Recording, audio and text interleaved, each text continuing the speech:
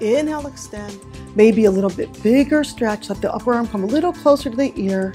Exhale, down. And exhale, take a forward stretch. Inhale, lift all the way up.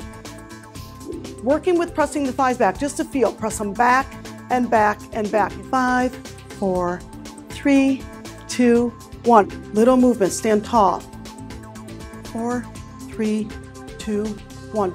Get the length and then up. Remember, the most important thing is to understand full extension of the arms, which again is in the video where I break down the technique. Exhale, lengthen, rotating the spine, belly pulls in and up, still that C shape. Pull the belly towards your spine, and 2 and 1. Exhale, lift up. Inhale, roll down. Exhale, up.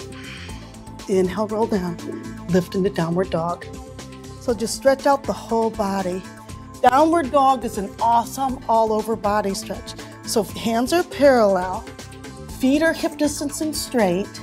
Lift hips up and back, get the spine long. Hips to the left and to the right, and left and right, and left and right. Squeeze the ball the whole time. Just smooth out the shoulder blade, reach out. If it's comfortable, you can rotate the arm and take a long side stretch. Beautiful. Inhale up.